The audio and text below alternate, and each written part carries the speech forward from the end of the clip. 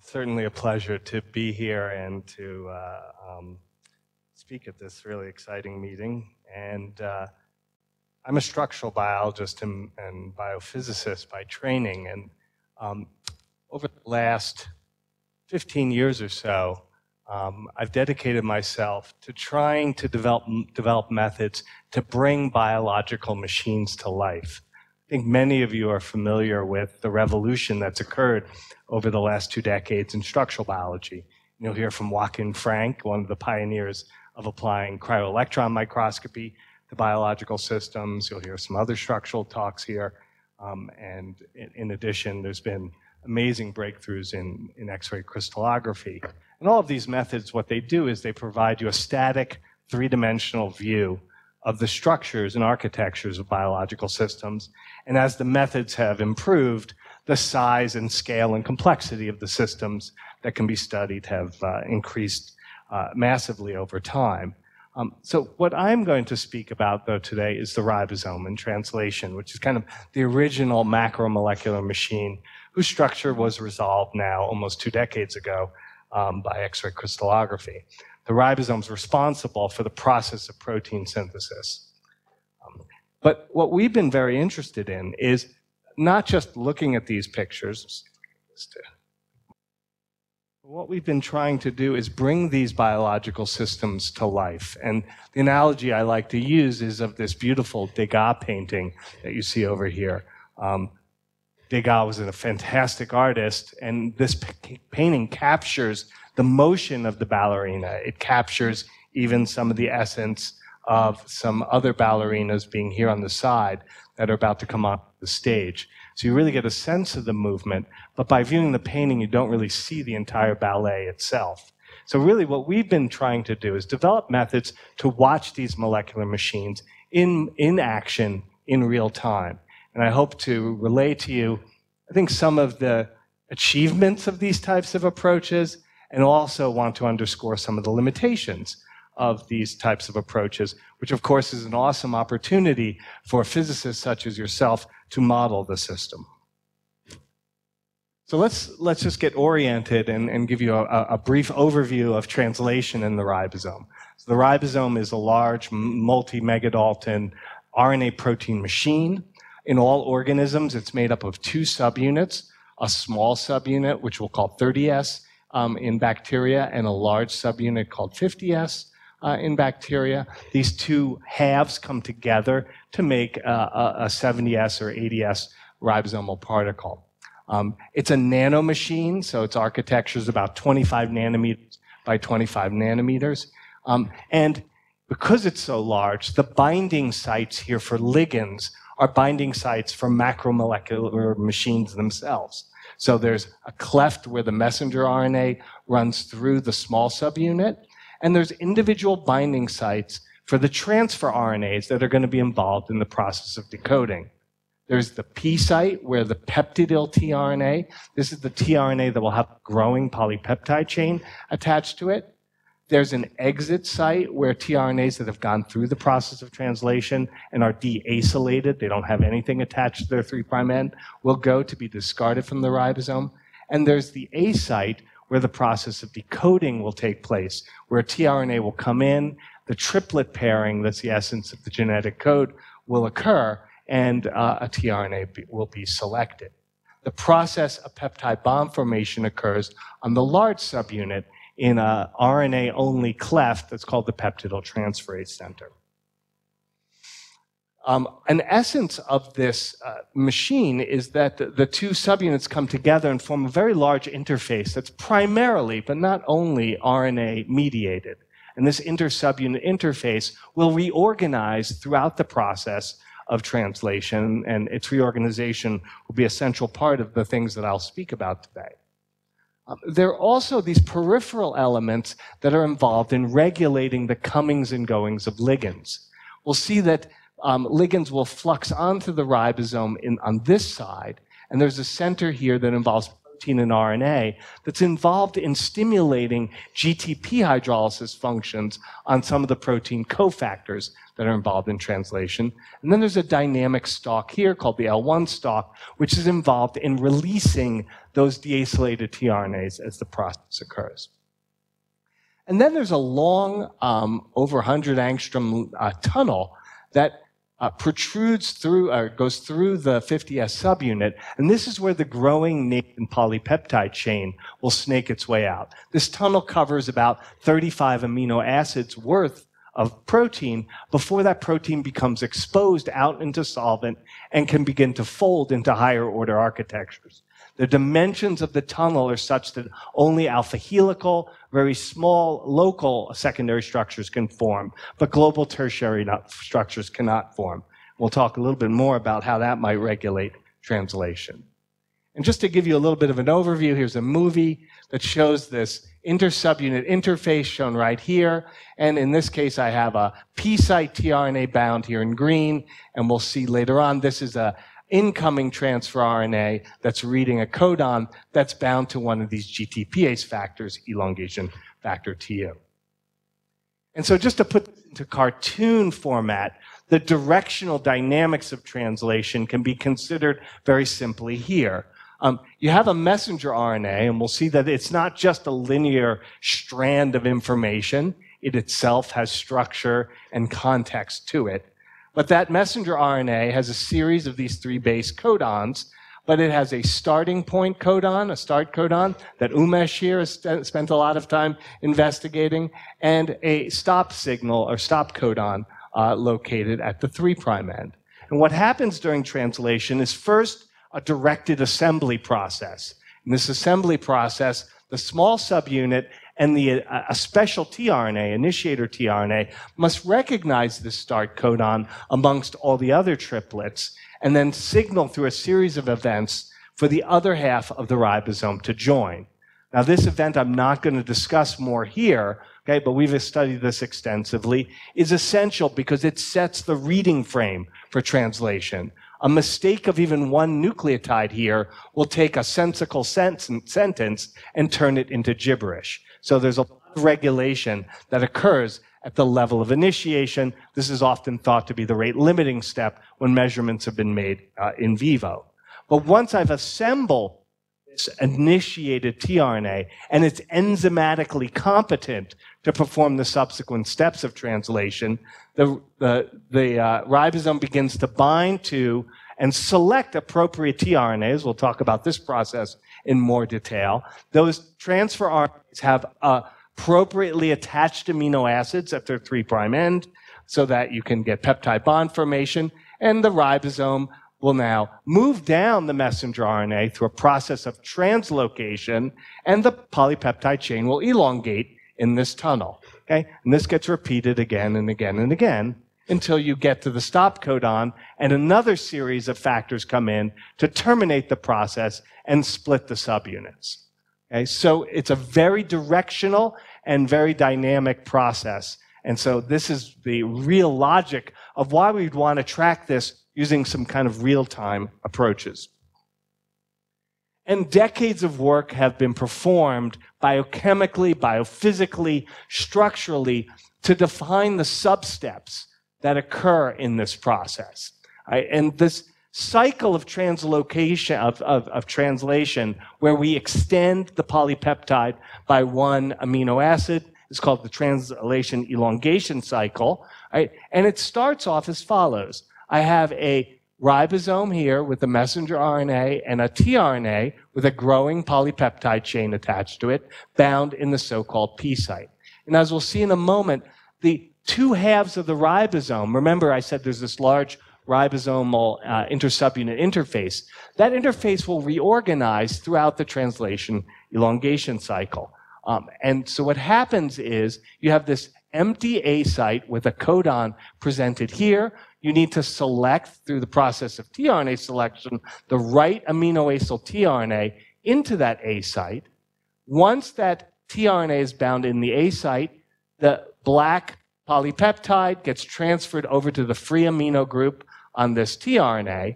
And so now you have a peptidyl tRNA in the A site, you've elongated the chain by 1, and subsequently, the 2 subunits rotate counterclockwise with respect to one another. We're going to call this the rotated state, and I'll show you a picture of it in a moment. You can see the tRNAs start to move in the direction they're going to want to move during the elongation cycle. This diagonal configuration of tRNAs where the P site tRNA, where the P site tRNA has moved its 3' end into the E site, and the A site tRNA has its 3' end positioned at the P site, is called a hybrid state. Right? This is a dynamic state where the tRNAs are preparing themselves for their subsequent movement during the next step, whereby elongation factor G, a GTPase, binds to this rotated hybrid state configuration, hydrolyzes GTP, and 2 things happen. I reset the conformation of the ribosome to this non-rotated state, and simultaneously, or semi-simultaneously, I move the tRNA codon-anticodon pairs down with respect to the ribosome by 3 nucleotides precisely, so that I can repeat the process again and extend the amino acid onto the chain. And so again, this has been extensively studied by many groups, and there are certain parameters here that are essential for efficient translation, which is obviously a central feature of life. One is speed. That translation occurs rather rapidly, between 1 to 20 amino acids per second, depending on whether you're dealing with bacteria or with eukaryotic organisms or in vitro translation systems, which are diluted with respect to cellular milieu. Fidelity is very good. Even though we're using only 3 base pair interactions, which have certain thermodynamic constraints on their fidelity, when I put mispairs in, the fidelity of translation is about 1 error every 3,000 amino acids incorporated. Since most proteins are shorter than 3,000 amino acids, that means most proteins are made without error. Right? And this is the classic error versus speed trade-off, that you allow yourself to make some errors, right, to allow yourself to move at a speed that allows you to do protein synthesis efficiently. And Mons Ehrenberg and his group in Uppsala has worked out that type of mathematics. The energy use of this process is non-wasteful. You need to use ATPs for every amino acid incorporated, 1 for the process of selection and 1 for the process of translocation. And we'll see that it's pretty good, that it's not very wasteful in that usage. And finally, because translation is so important and essential, and is really the last step of gene expression, where you go from transcription, splicing, transport, to subsequent translation, it's the last opportunity to regulate gene expression. It's not obviously the last opportunity for regulation, period. And so this process is very highly regulated and controlled, with even higher levels of regulation as you move to more complex organisms. And so what we turn to, again, is a very simplistic physical approach to studying the problem. It's using single molecule, i.e. the ability to observe single molecules for long periods of time, and we're going to use as a conformational surrogate. Remember, my stated goal is to make molecular movies. I'd really love to see the 3-dimensional positions of all the atoms in my ribosome as a function of time as they're going through the entire process. I'm not there yet. Joachim Frank is closer. Okay? But I'm going to condense down that statement to a much smaller number of degrees of freedom. Right? And I'm going to use, starting off, just 1 degree of freedom as my surrogate for conformation. And I'm going to use Forster resonance energy transfer, or FRET. Very simple-minded approach. FRET is a dipolar interaction between 2 fluorophores. You need to have overlap of the emission band of an acceptor dye with the absorbance band of a donor dye with the absorbance band of an acceptor dye. And so I have here a green and a red dye, the donor and acceptor dyes. And the coupling between them depends on 1 over the distance to the 6th power. The efficiency of this process is very good at distances below about 20, 25 angstroms. and it's very poor at distances above about 80 angstroms. And it falls off as 1/6 in the area between those two distances. And so imagine a thought experiment where I had a biomolecule with two conformations. One is the conformation is open, the other is closed. And I've put the fluorophores at some point in this biomolecule. How we do this, we can talk about more in detail. When I'm in this open form, the two dyes are far apart. I shine a green laser in, and most of the energy that I put into the system comes out as green fluorescence because the dipolar coupling between these two dyes is very poor. If I then undergo a conformational change to this closed conformation, the two dyes are in close proximity, I illuminate the green dye, I get efficient, non-radiative energy transfer to the red dye, but the light comes out as red even though I put in green energy. Okay? And this is the essence of FRET. Now, if I could plot a schematic of FRET, or fluorescence intensity, as a function of time, and could simultaneously watch the behavior of these dyes on a single molecule, it would look something like this. When I'm in this low FRET conformation, I have high green intensity and simultaneously low red intensity.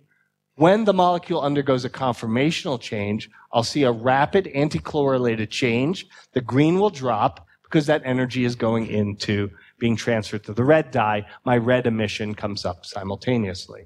And then I'll spend some period of time in this high FRET state where red is high and green is low, and then I'll have subsequently a conformational change backwards. Now, the key point, and I don't need to say this to this audience, is people often misinterpret dynamics when they say, oh, this process is occurring on a millisecond time scale, or this process is occurring on a second's time scale. Implicitly, biologists believe that somehow that means the voyage over the mountaintop is taking a millisecond. But really what we're talking about is waiting times. We're waiting in this low FRET state until there's a fluctuation to rapidly go over the transition state, whatever that is, over into your high FRET state. Then you rattle around in the high FRET state until you get a fluctuation backwards. So really what we're talking about is waiting times and traversal over barriers and barrier heights. And this will be important as we go through the talk.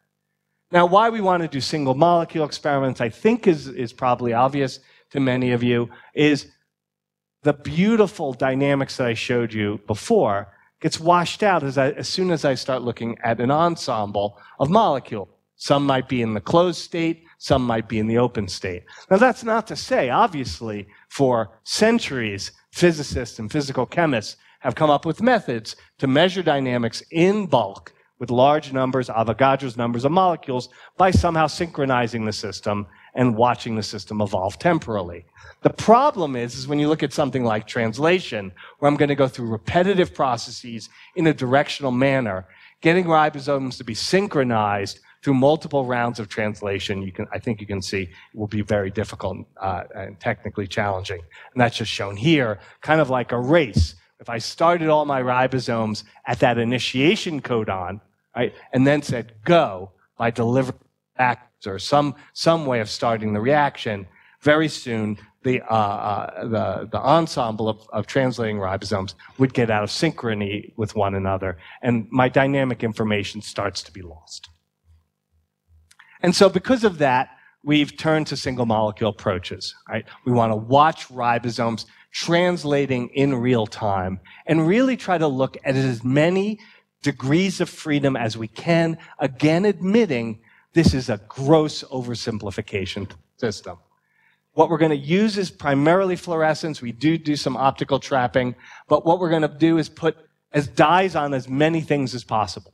So we can look at up to 6 different fluorescent labels. We're only going to be able to observe several constraints simultaneously as a function of time.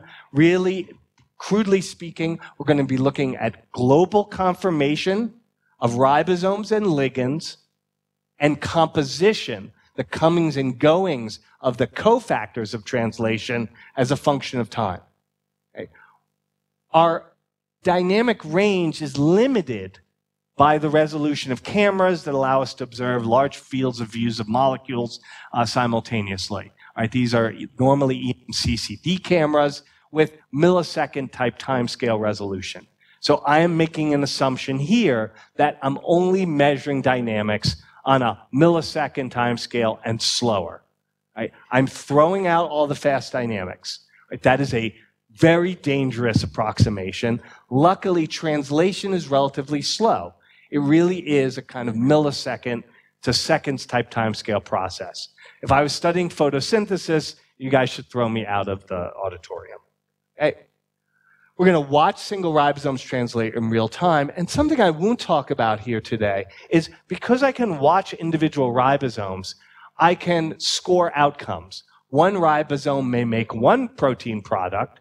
Another ribosome translating the same messenger RNA may make another protein product. And I can bin those and understand translational pathways. This has been very important for our work in studying translational recoding, where one messenger RNA of a given sequence can lead to different protein products. And we can talk more about that if you're interested.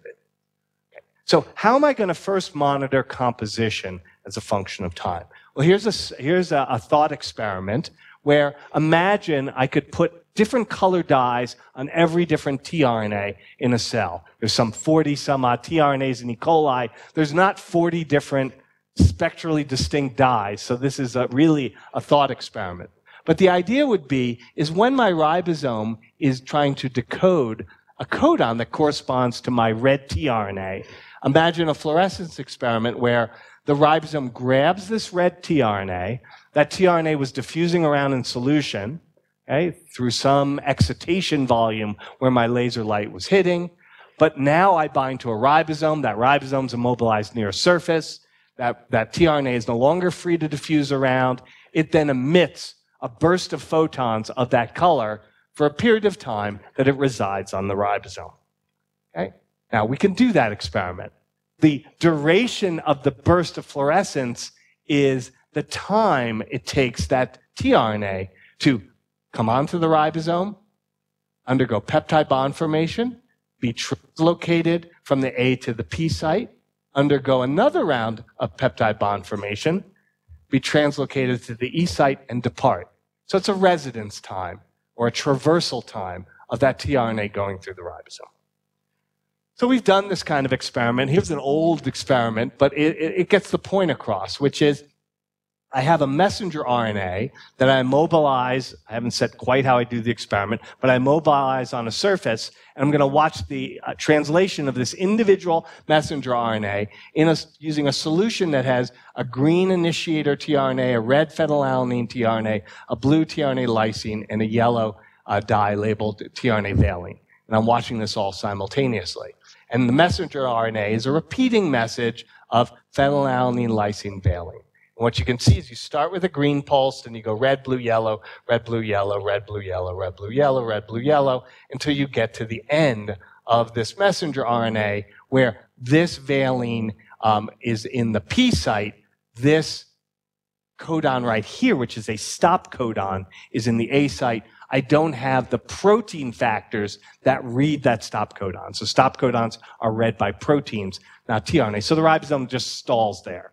Right? And if you look at this closely, you can see sampling events, et cetera. Okay? The blue tRNA, is, in this case, we made it purposely slow. We can talk about how we did that. But what we can get from this experiment is the time it took me to translate each individual codon of the messenger RNA, which is really what we were trying to do with this type of approach. Now, the way we do this is a little trick. This is the only kind of experimental trick I want to give you, which is we take our system and immobilize it on a transparent surface that's been derivatized with polymers that make it inert to nonspecific surface binding phenomenon. But then the sides of this makes it a nanocontainer. It's a nanocontainer with aluminum sidewalls. Light comes in the bottom and propagates upward along the z-axis, and emission propagates downward, and you collect the light. And you can see the dimensions of these holes are on the order of fractions of a wavelength of light. The light that goes in interacts with the sidewalls through surface plasmons. The end result is you quench fluorescence exponentially as you go up the z-axis, and you also quench emission coming back down. The result is you only observe fluorescence from fluorophores that are localized right near the surface. So what I can do is I can raise the concentration of free fluorescently labeled components. Those are floating around in solution.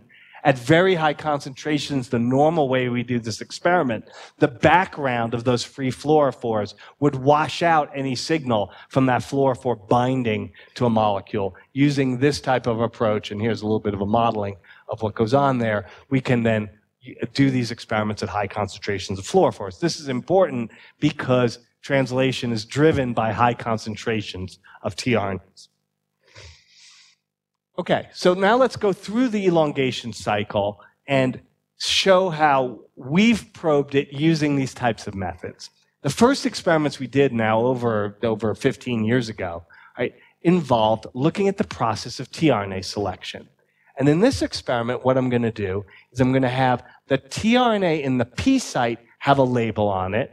These labels, now just for the biochemists here, there's a lot of homework you have to do in order to validate your systems. These fluorescent dyes aren't just little green stars that you put on a schematic. They're large, aromatic, charged molecules, right, that can very much perturb the function of your system. So you have to do a lot of control experiments to demonstrate that putting a fluorescent dye did not cause your protein or nucleic acid to denature, misfold, that there's not a steric block, that the fluorophore is not interfering with the kinetics of your system. So there's a lot of control experiments that have to be done to do these experiments.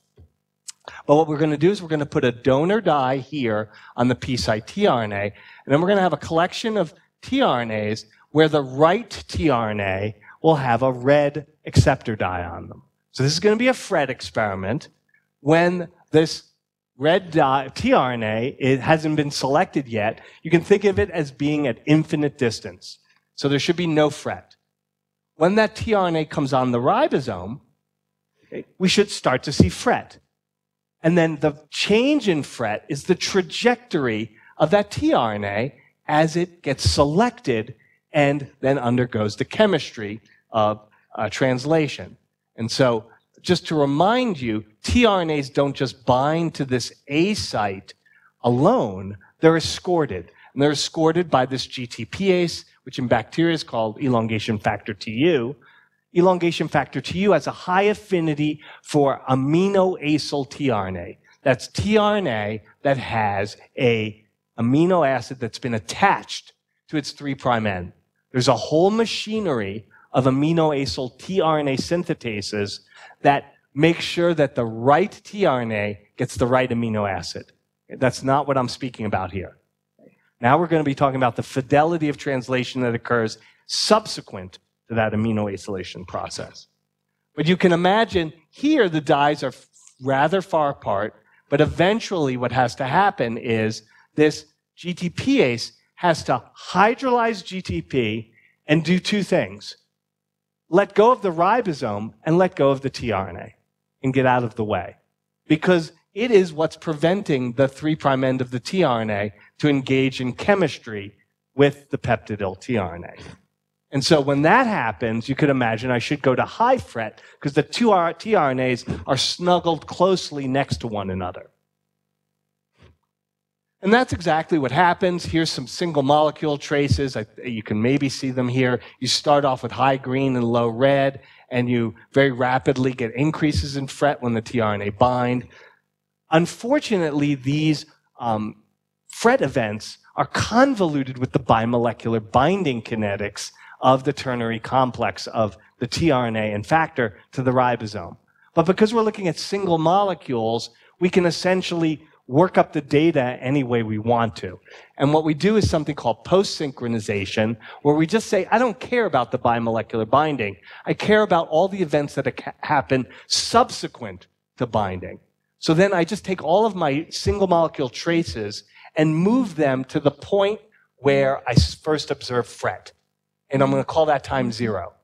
And then everything subsequent to that are the intramolecular events that occur for the tRNA. And that's just shown, this remixing of the data is just shown here.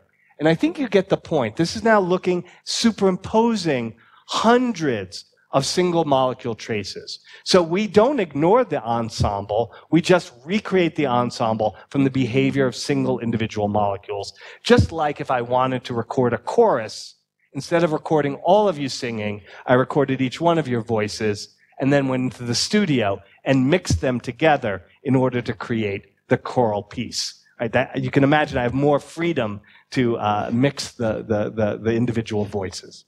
But what you can see here is what this histogram shows is at short times, I come in at this lowish fret level, but I don't reside there very long, and I rapidly go up to this high fret level. That's the tRNA coming on as a ternary complex, pausing transiently at that far apart distance, and then the decision is made, this is the right tRNA, and selection occurs. Yes? Yes.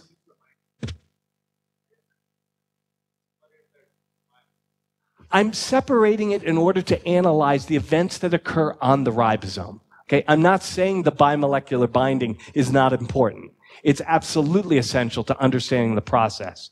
I'm trying to show you now what happens once that initial binding event occurs. A lot of work has gone into studying the tRNA bimolecular kinetics. The first event that occurs is independent of the nature of the tRNA and involves protein-protein interactions of the factor with the L7, L12. It's one of those dynamic stalks.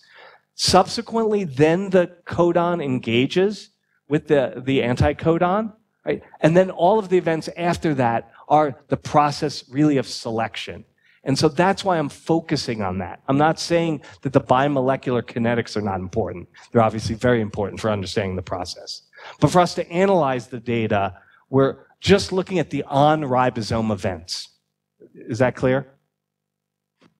Okay. So what happens now if I start to change what I'm looking at?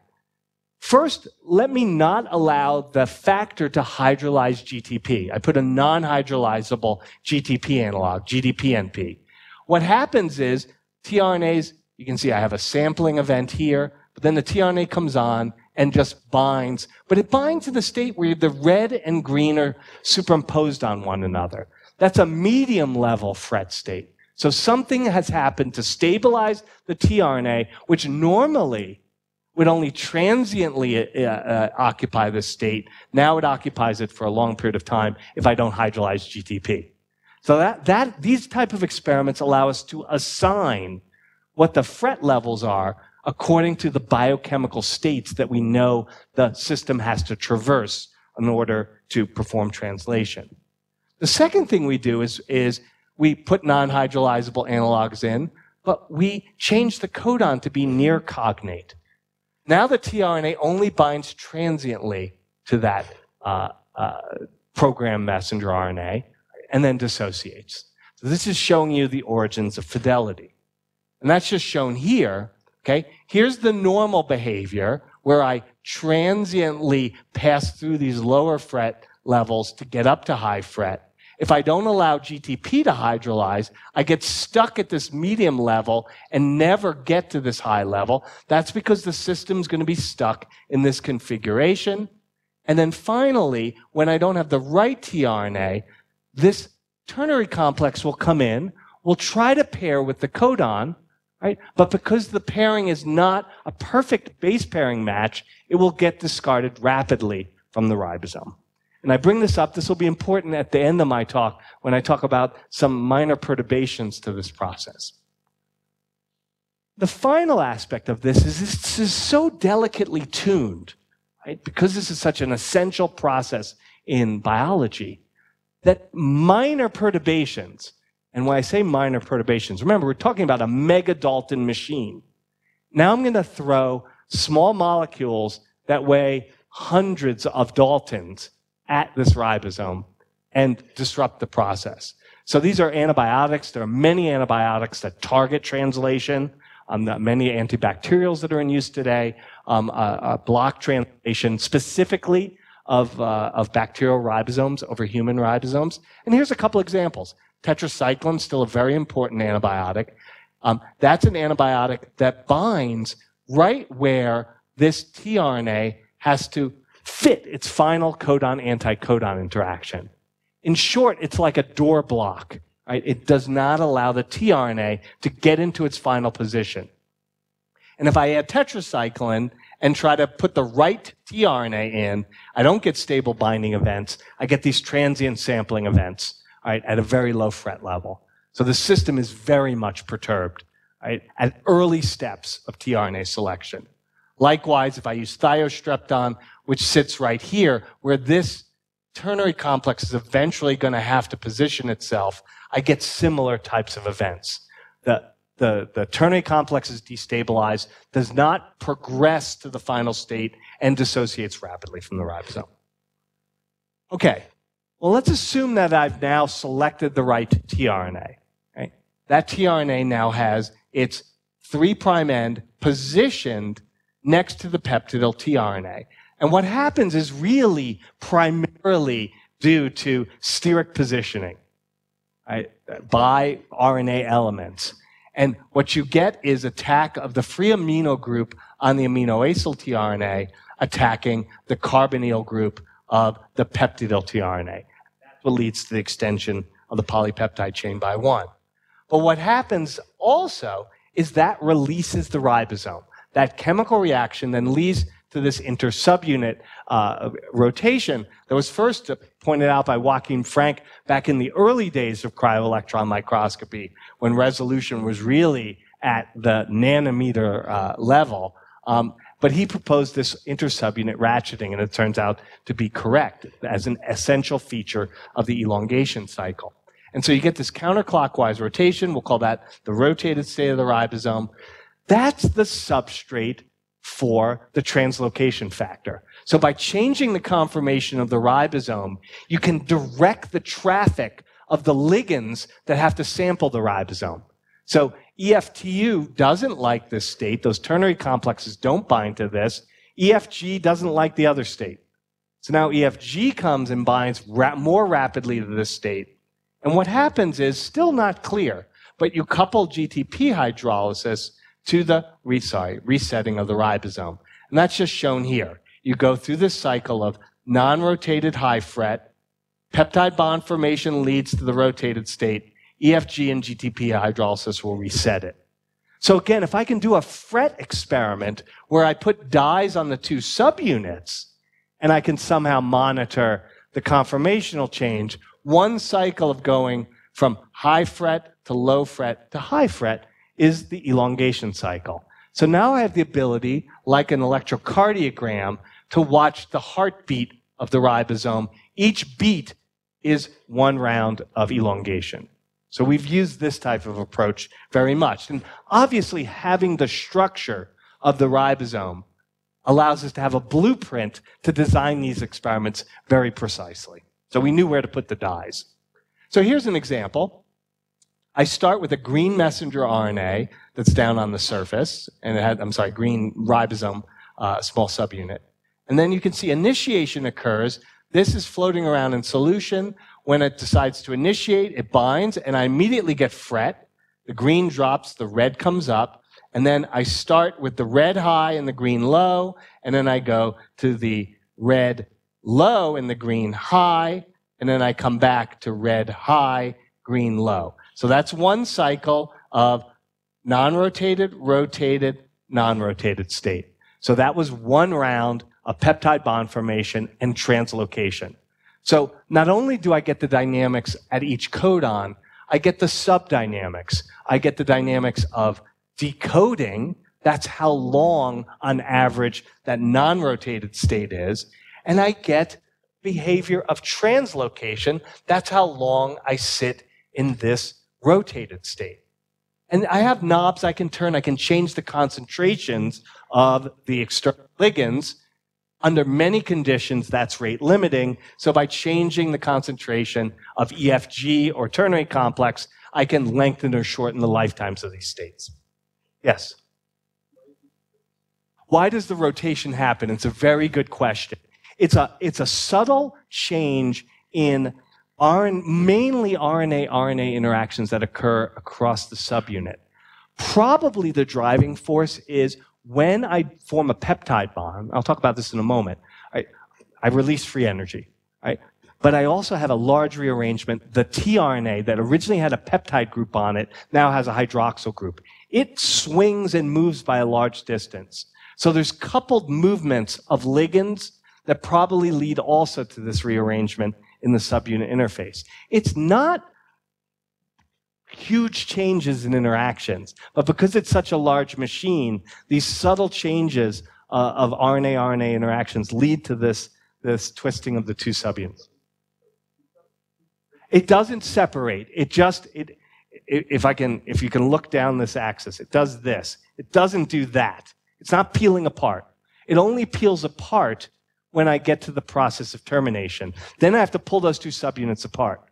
You don't want the subunits falling apart during elongation because that would lead to premature termination. I made a polypeptide that's only half the length, and then if the ribosome falls apart, that's a disastrous waste of energy.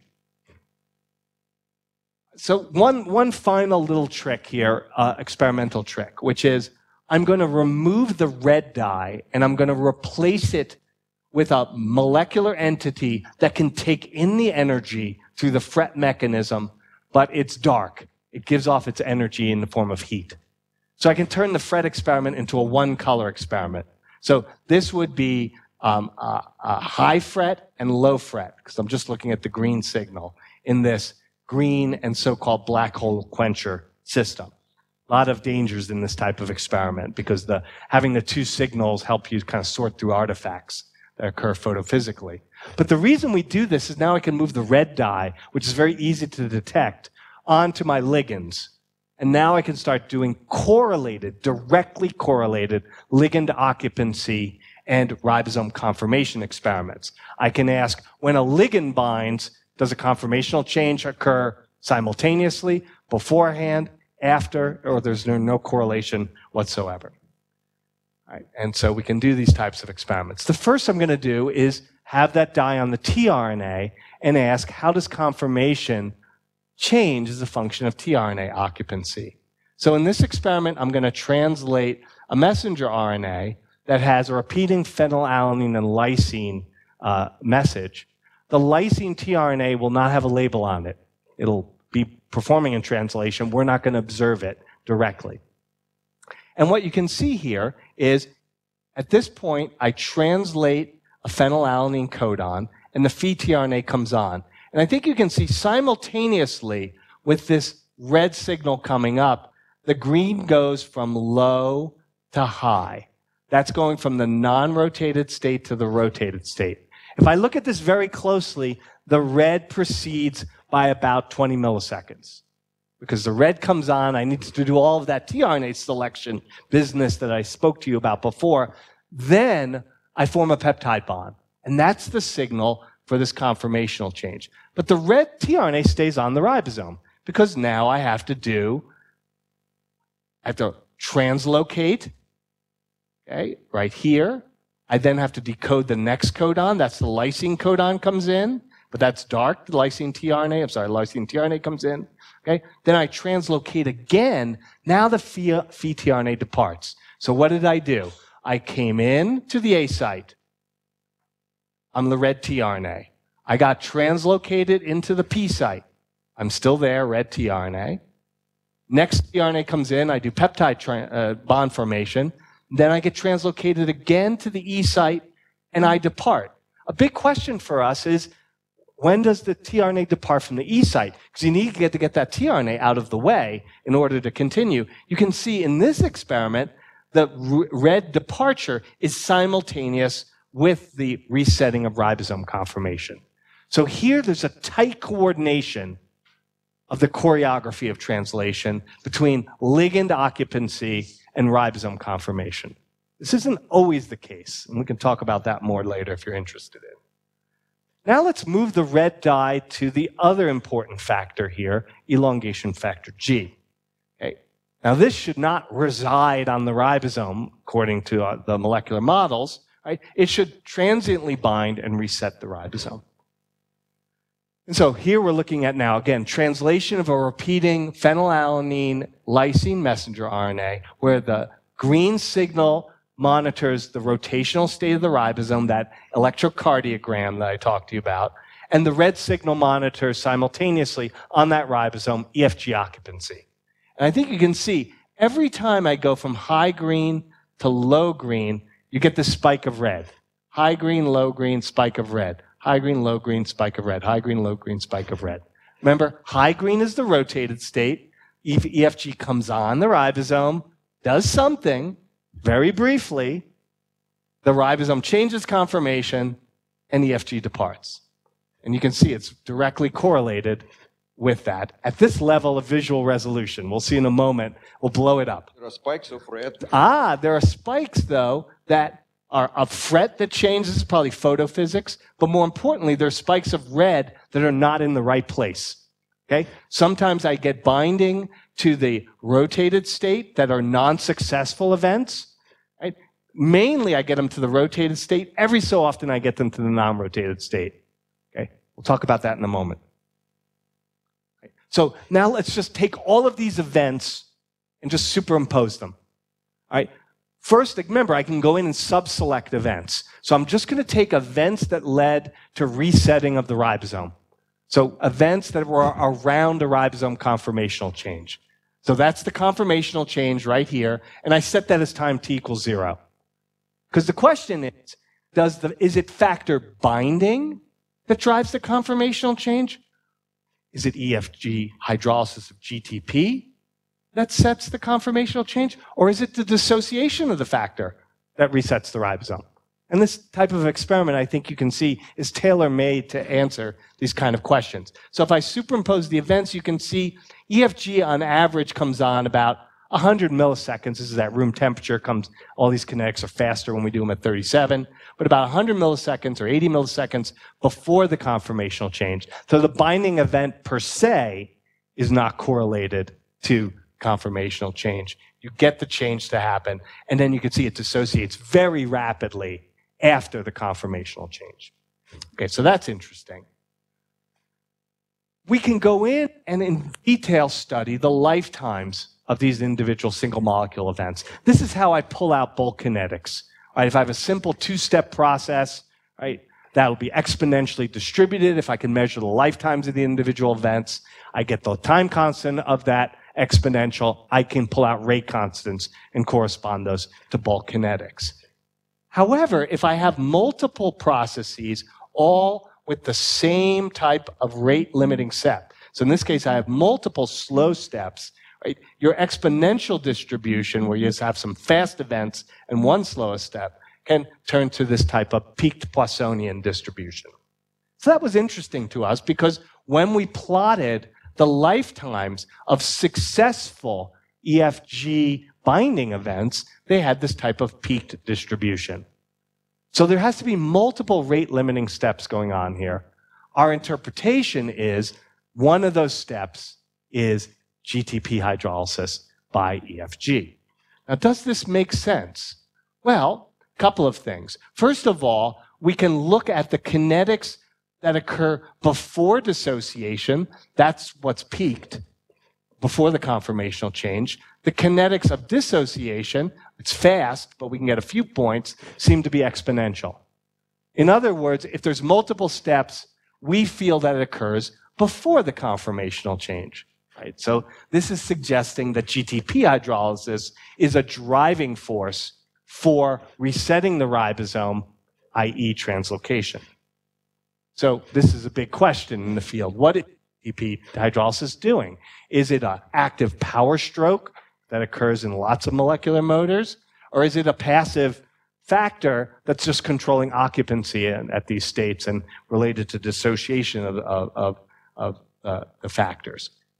This is technically a little challenging to do just because there's a lot of steps in translation that require GTP. But here's how we did this experiment. Here is a single turnover type event where I use EFG with GTP, and you get the usual spike and the resetting of the ribosome. If I do the same experiment with GDP-NP, you can see the spikes are fatter, right? And you need multiples of them in order to eventually reset the ribosome. You do eventually reset the ribosome if you don't hydrolyze GTP. It just is that the dwell times are longer, so you have to sit on the ribosome for longer periods of time, and eventually, after about 5 sampling events, you can thermally drive the ribosome to this different conformational state. So GTP hydrolysis accelerates the process of translocation, but it's not essential. So again, we're manipulating our way over different barrier heights. You can see the efficiency is pretty good here, and this is old data. We see about 1.1 GTPs hydrolyzed per successful event. So that's that good usage of energy. Yes?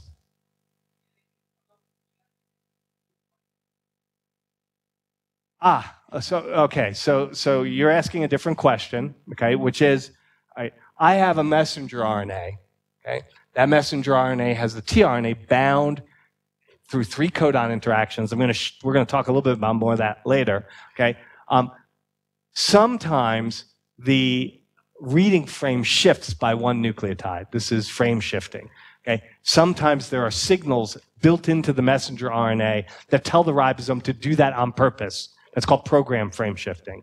The short answer is yes, tRNA modifications in the anticodon loop, and a number of groups have shown this, affect the frequency of program frame shiftings and non-program frame shiftings.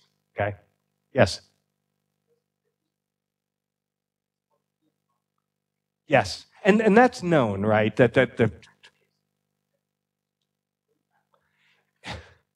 And people have observed back translocation. Now, this is a controversial field. There's a protein factor that's thought to drive back translocation. It's just the data here is still a little murky. But yes, it seems as though there is a finite probability for a back translocation event. Okay, so here's the bottom line, is that during normal translation, you get use of GTP to reset the ribosome and efficient translocation.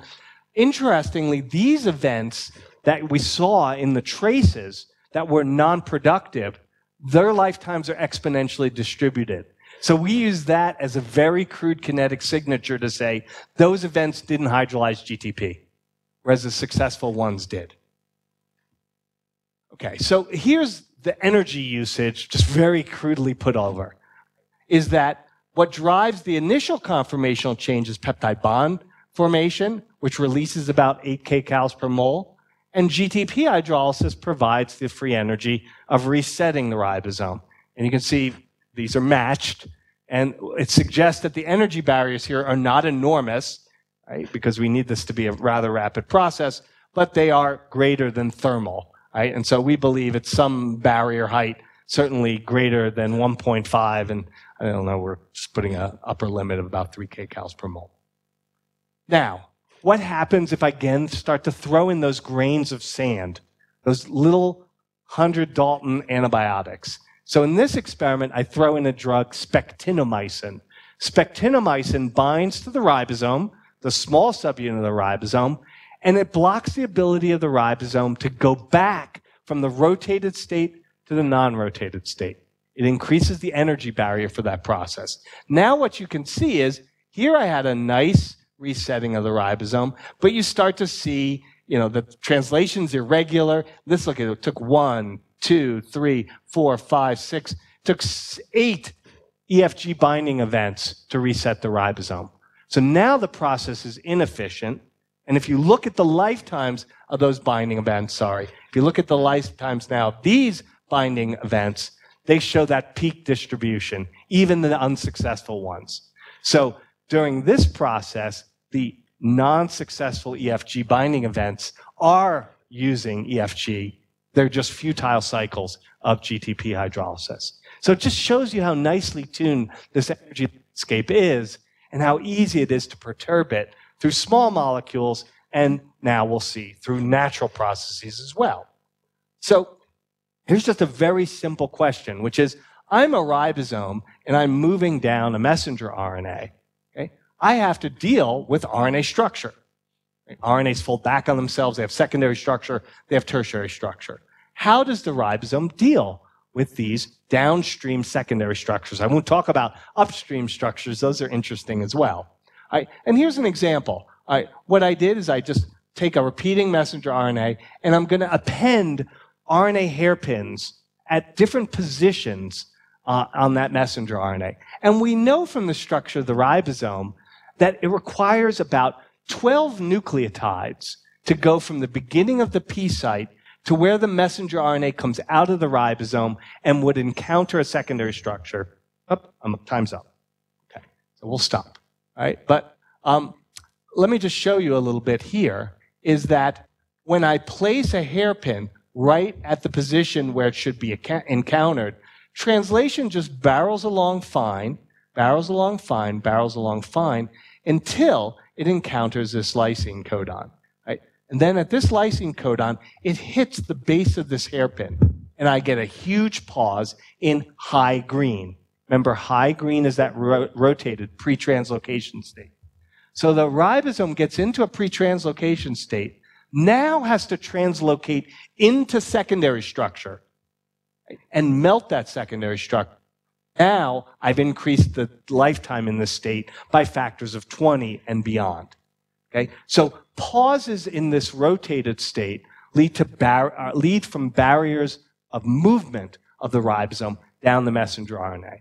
The reason I bring this up, these type of pauses are the prelude to what the gentleman asked in the back, all of these frame shifting and recoding events.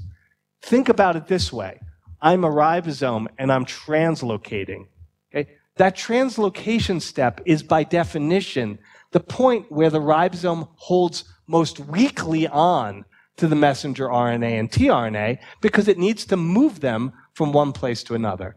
At the transition state, it really needs to let go entirely of the P site and A site codon, anticodon pairs.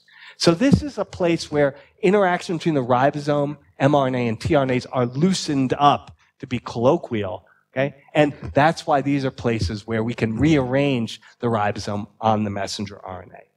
So I'll stop there. I had a whole nother thing if we want to talk about it more, but let's just summarize the basics of translation dynamics, which is tRNA is selected on this non-rotated state.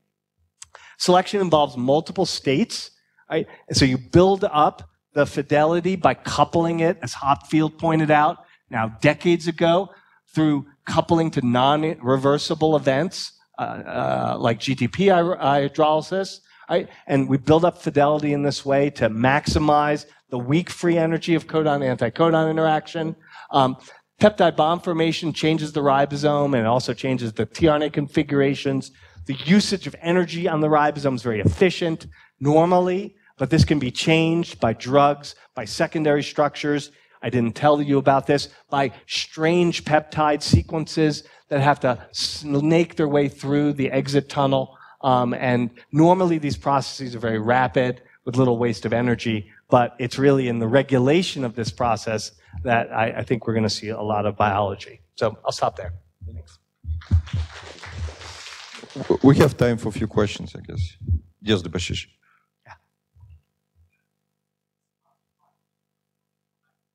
Yeah.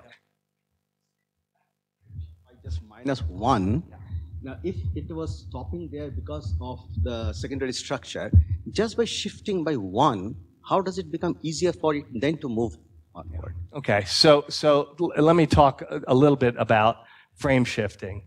And I've done a lot of experiments using these type of approaches around frame shifting. So frame shifting involves so-called slippery sequences. I love using chalkboards. In like a simple version, you would have a sequence something like this. So there's 7 nucleotides, a heptanucleotide sequence, right? And you can see you have ambiguity. You could have a U. Let's do it this way. You have a U tRNA here, right? And a U tRNA here, right? And let's call that the 0 frame, right? And then you can move in the -1 direction. So you can imagine this in 2 dimensions. It's easy to do, right? I pull on this bunch of A's, whoop, and move it by 1, and now this U goes pair with here, this to here, this to here, right? That seems, you just move by 1 nucleotide. But now my reading frame's entirely changed. Everything subsequent to it, I read in different 3 nucleotide pairs. Okay, so that's -1 frame shifting. Right? That's in a two-dimensional state. Usually, this doesn't occur very frequently. Okay, less than 1% is the spontaneous frame shifting rate. What you then do in some systems is you put a secondary structure downstream at a very precise distance from the frame shifting site. Okay, it turns out to be exactly the distances I just showed you. So as I go along and I translate, okay, I get into this paused state that I just showed you. But what I showed you was not a system that could frame shift. There was no slippery sequence. If you have a slippery sequence, you do the same thing, and I didn't show you this. EFG goes through these futile cycles of the same as I showed you with the drugs, where it tries to translocate into the secondary structure. The frame shifting event, we believe, occurs at the transition state. Okay? And you have a finite probability. The longer you stay in that pause state, the more probability you have of undergoing the frame shifting event. Because the frame shift looks easy to do here on the blackboard, but in 3 dimensions, and I probably have this somewhere in a slide. Let me just show this to you. My main question is that if it shifts, frame shift by -1, yeah. After that, how does it become easier for it to overcome this secondary structure? Yeah, it doesn't, okay? So the frame shifting, there's 2 events that occur. There's the reading frame change, which we think occurs in this transition state during the pause. Once you get out of the frame, whether you're in the 0 frame or -1 frame, you still have to get through that secondary structure. So there's another period of time where you still have to resolve that state and get out and then elongate again. So the frame shifting itself does not help you get out of the long delay time, okay? Just the longer that you delay, the higher your probability of frame shifting. Probably the simplest way to state it. I guess